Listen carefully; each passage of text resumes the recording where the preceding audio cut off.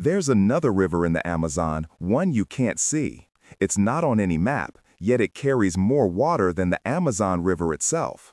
Scientists call them flying rivers. These are vast, invisible highways of water vapor moving through the atmosphere. They are generated by the immense Amazon rainforest. The estimated 400 billion trees in the Amazon release 20 billion tons of water into the air every single day through a process called transpiration. This creates a massive flow of moisture in the sky. This system is Earth's hidden circulatory system.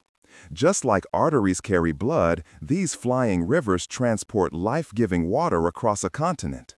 The moisture travels from the Atlantic, gets recharged by the rainforest, and flows westward until it hits the Andes Mountains. The mountains act as a barrier, redirecting these aerial rivers to bring vital rain to central and southern Brazil, Paraguay, and northern Argentina.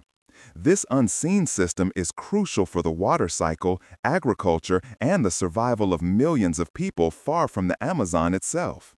But this circulatory system is under threat. Deforestation is causing these flying rivers to weaken.